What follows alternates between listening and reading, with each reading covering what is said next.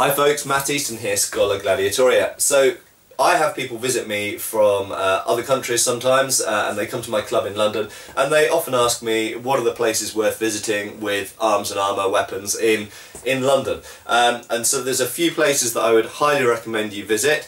There aren't a huge number, but there's some very good ones. Okay, so the first one I would recommend is the Wallace Collection. The Wallace Collection is located near Bond Street Station in the centre of London, just off Oxford Street, and it's on Manchester Square, and it's got basically one of the best collections of medieval and Renaissance arms and armour pretty much in the world, actually, I would say. And additionally to that, it's also got one of the best collections of Indo-Persian weapons and armour in the world.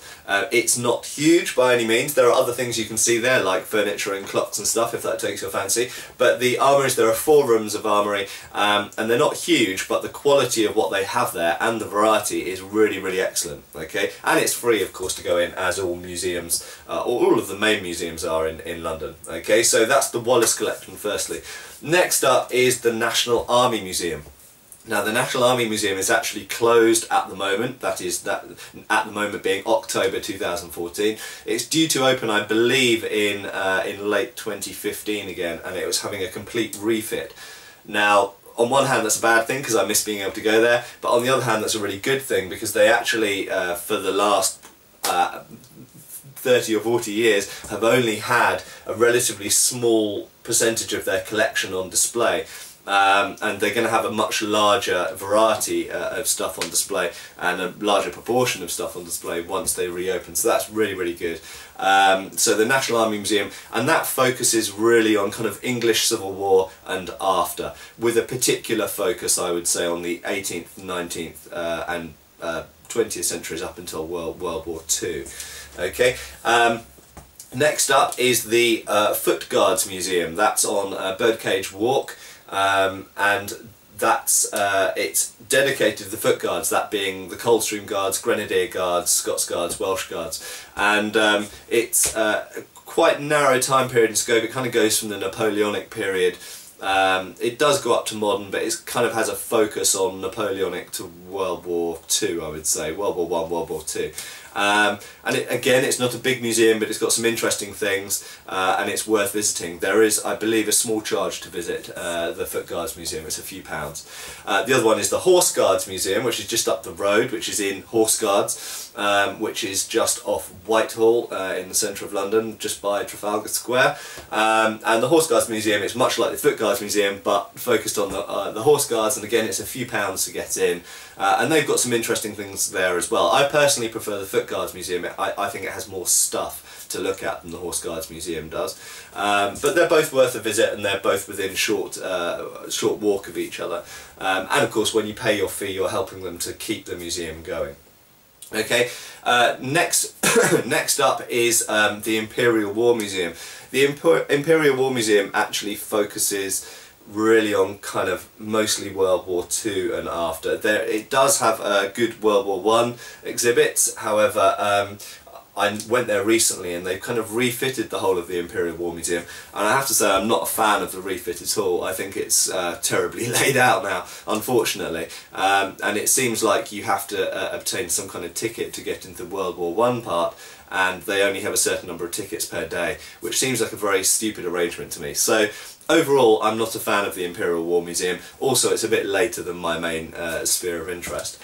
And next up, of course, we have the Tower of London. The Tower of London being still an official royal residence, it's relatively expensive to get into, but it is, of course, fascinating. You've got the crown jewels in there, as well as a proportion of, or small proportion of, the collection of the Royal Armouries.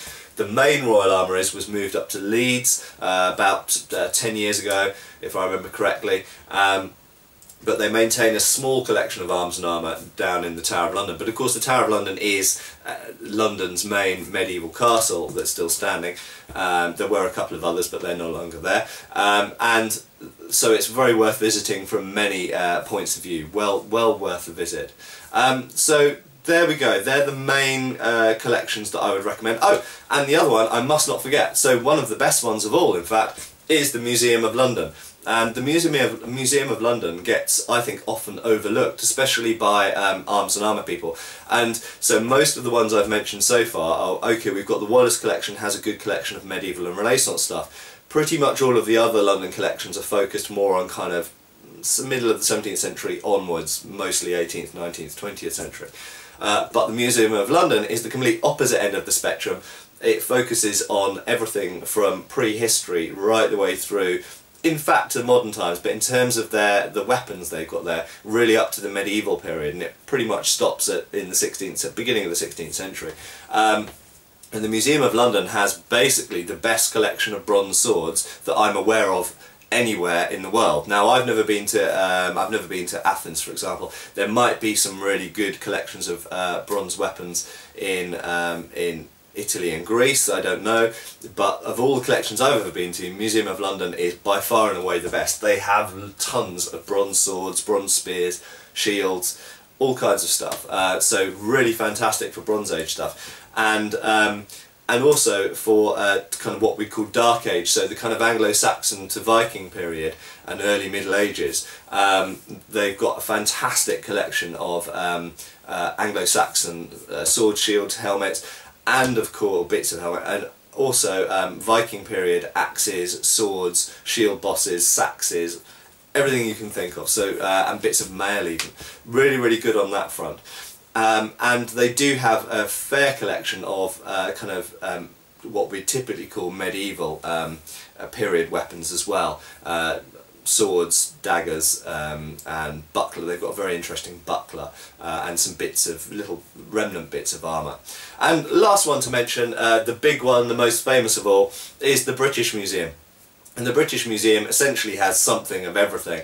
Of course, actually, the British Museum's collection is far bigger than they can ever show within their galleries, because they just don't have space for it. Now, interestingly, to me anyway, I think the British Museum's got a particularly poor late medieval collection. Okay, after about 1100, 1200. Their collection of stuff, I think, is a bit rubbish. You're far better going to the Wallace collection, or indeed to the Museum of London. However, for ancient world, Greek and Roman, and indeed, of course, Egyptian, Babylonian and everything else, right the way through to the kind of Anglo-Saxon Viking period, they've got tons of stuff and very interesting stuff. So there we go. I would say my 3 top recommended museums, therefore, for kind of earlier period arms and armour are the British Museum, the Museum of London and the Wallace collection. And then for later period stuff, I would recommend the National Army Museum when it reopens, far above and everything else. The National Army Museum and the 2 Guards Museums are worth a visit, although I do warn you they are quite small. And I'm not a fan of the Imperial War Museum, I'm afraid. Okay, cheers.